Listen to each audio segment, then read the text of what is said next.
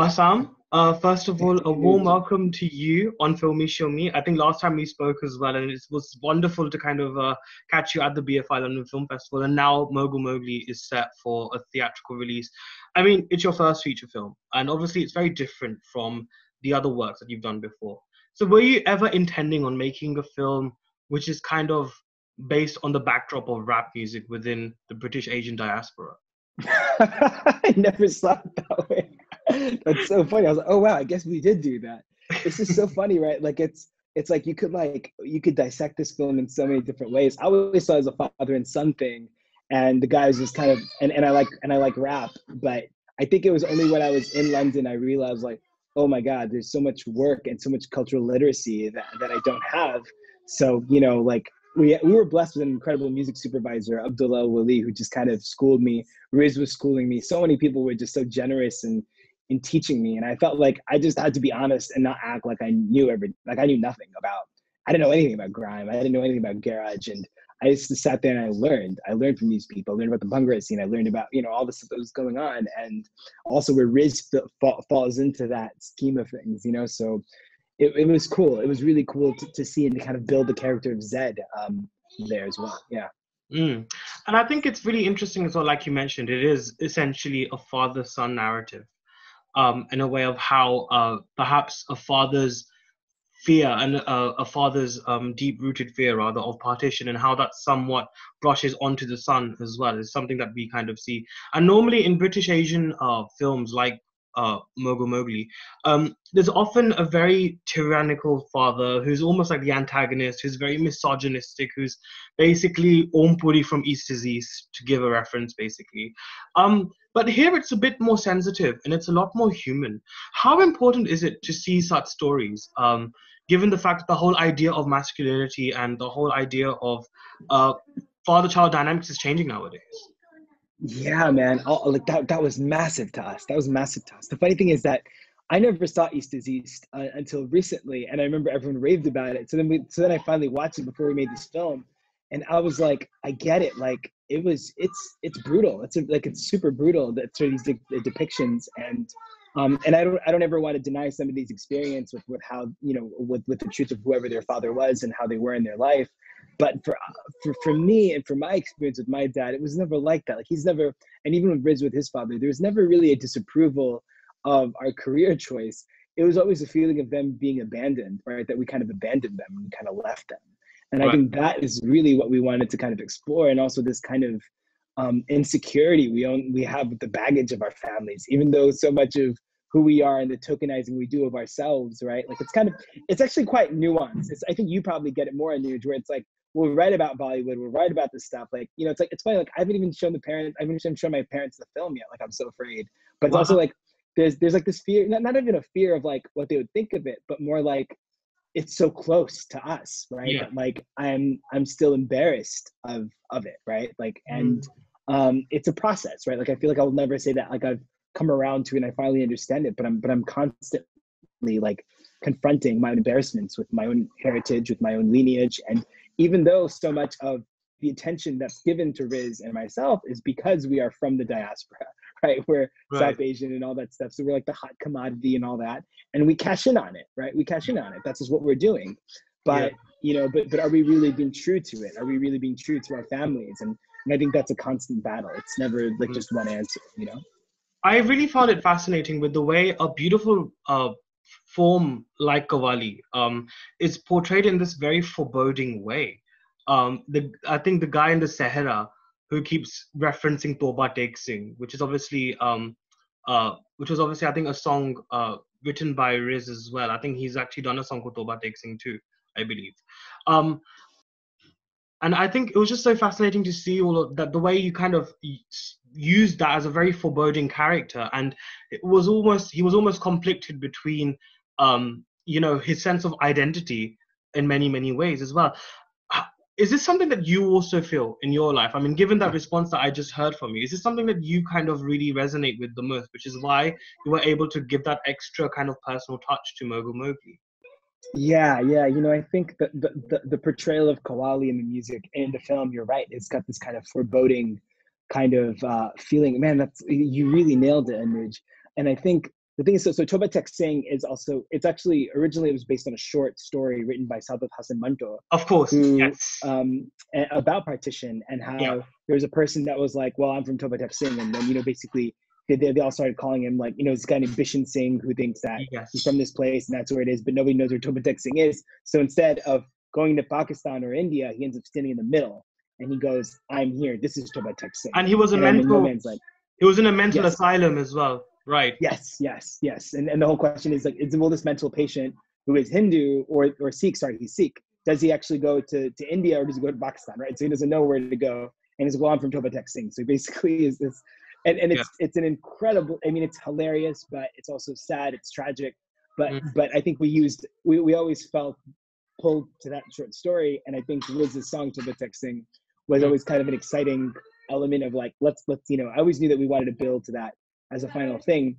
What I would say about the foreboding element of Qawwali, man, it's like, I grew up listening to so much Qawwali. Like I grew up in the age of like Nusrat Fateh Ali Khan, Wow. in the 90s, and like was always playing in my house. And I never connected to it, right? So I never knew how to connect to it. So I think the idea of of Toba Tek Singh, this character in our film, having a Sehra in his face, was almost this idea of like there's this disconnection that we have with our own heritage, and that I Yeah. feel like Zed is having, and we're not given that bridge to how do we connect to this material. It's Right. always a bit messy. There were certain elements when it came to the horror part of things, when it came to that part where I think there's that scene where Zed is at his dad's restaurant, and I think the whole Qawwali thing is going on and everyone's dancing, and then it all becomes a bit mad, and I think his dad is telling everyone to get out and stuff like that. That whole sequence and stuff, and other sort of sequences that you do, they're very, very beautifully done in terms of the cinematic experience is so fantastic. At some places, it kind of reminded me of Stanley Kubrick in certain places as well. What would you say is your influence in cinema in bringing out certain sequences which are rather abstract? Yeah, I think I think so yeah, my cinematic influences, man, that's a great question. I would say that like there's a few filmmakers that I love. Like one is Tarkovsky, Andrei Tarkovsky. I love Bresson. I love his very austere filmmaking, but also very deeply spiritual outlook on life. And I felt there was something very austere, very very sparse about our film. And I wanted to also kind of look at Sabat Hassan Manto's writing as kind of how we were filming the movie, and we wanted to kind of give it a very quiet feeling, right? Because so then the moments where it does explode, we really feel it, right? Which is kind of very similar to also Qawwali, where in a way the film follows a very Qawwali framework where things explode and then there are moments of silence and moments of dissonance, and then and this dissonance comes to another crescendo, and it comes down again, and then it's got these little crescendo moments. So there's almost an element of Qawwali that we were looking at as well. Mm-hmm. I will also say that Carlos Regadas is a filmmaker that I love. He did Post Tenebras Lux, which was this really, deeply divisive film, but had a really great way of like creating associative, stories and moments, and how it all came together really nicely. I think towards the end, I think he's somebody that I look at as well. Also because I think it's about social urgency in his work, which I think I really connected to. And of course, like the Iranian masters, like I think Abbas Kiarostami is somebody that I love. I love, oh my God, I forgot her name, but there's this film called The Day I Became a Woman, which is another Iranian film, which is phenomenal. Yeah. But yeah. Majid Majidi is fab as well, to be honest. I like the way he presents humanized narratives through ordinary characters, I think is great. But I think what I'm really fascinated by is the emergence of rap in cinema. I mean, I think we spoke about this as well last time I met you as well.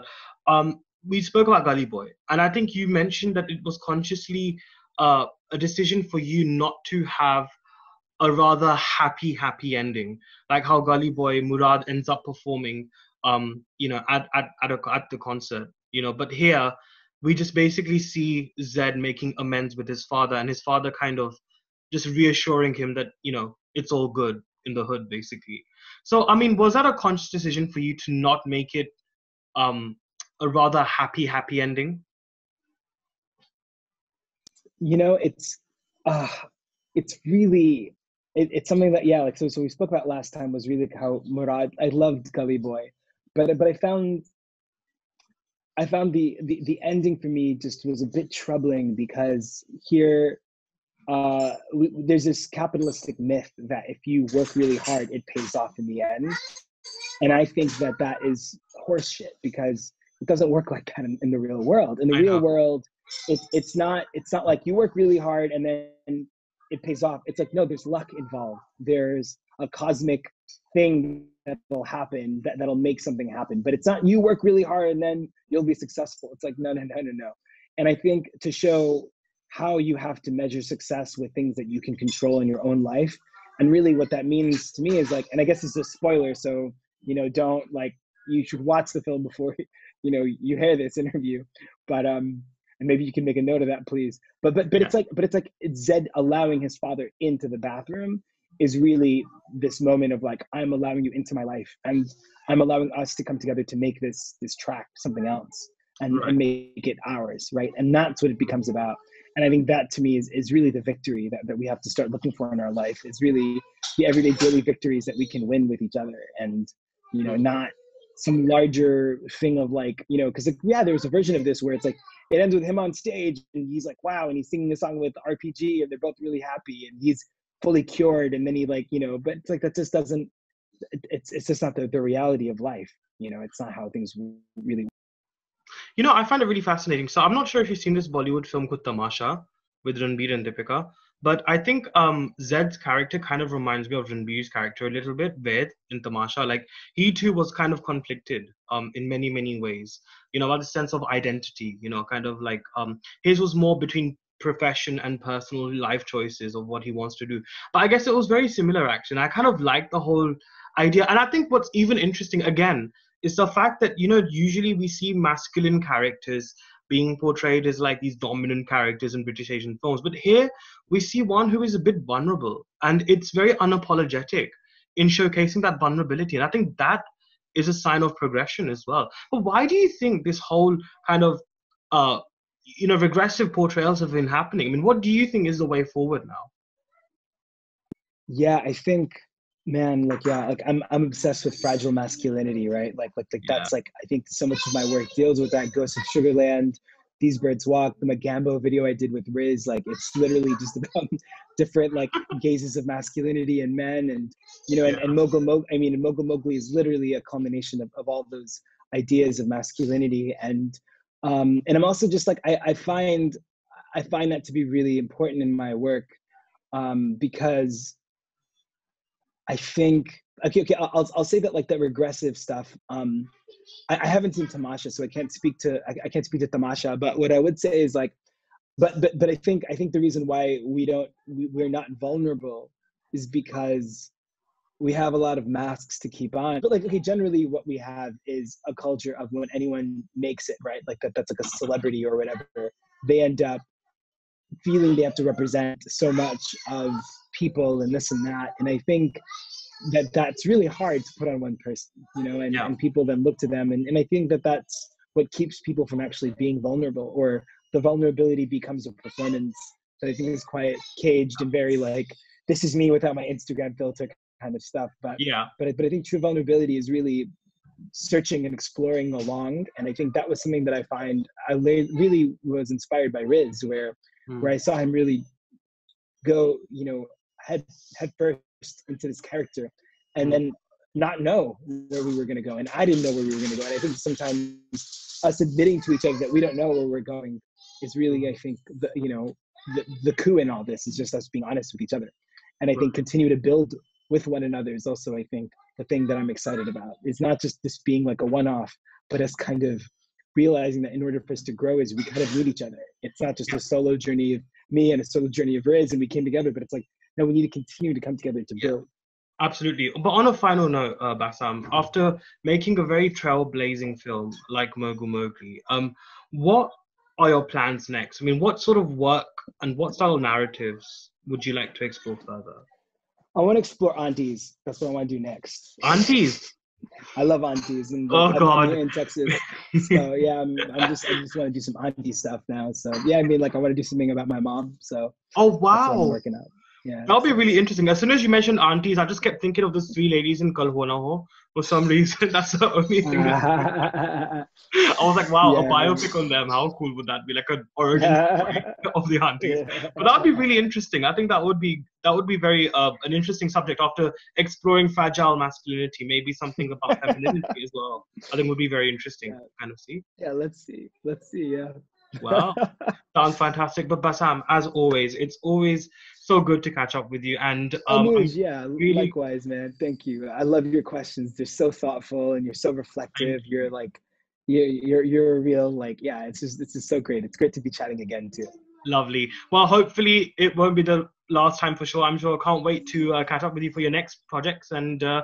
wishing you all the very best for Mogul Mowgli and whatever else you have lined up, especially regarding the aunties. Okay, take care. Bye. Lovely. Cool. Thank you, Bassam. Thank you.